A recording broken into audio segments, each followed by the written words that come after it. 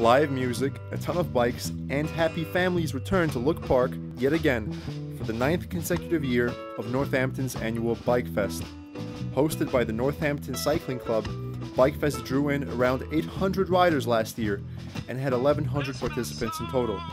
These numbers are estimated to be lower this year though, as rain was in the forecast for the event.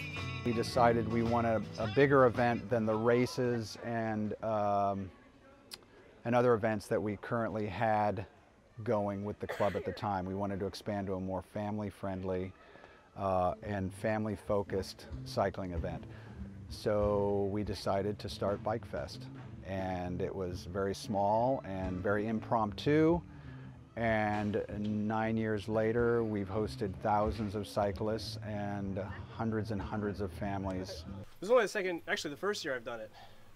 I came last year just for the food. Food was good.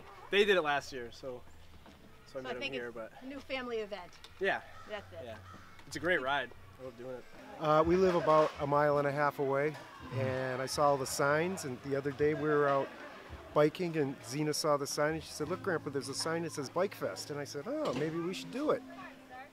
Despite initial rain, the clouds later vanished as families completed their rides, and all were finally able to enjoy that fresh barbecue meal they had their eyes on all day long. Right? Yeah. Did we pass a lot of people? Yeah, because you were such a strong pedaler. And so to feel a part of an activity and an event that brings so many cyclists together, it's rewarding.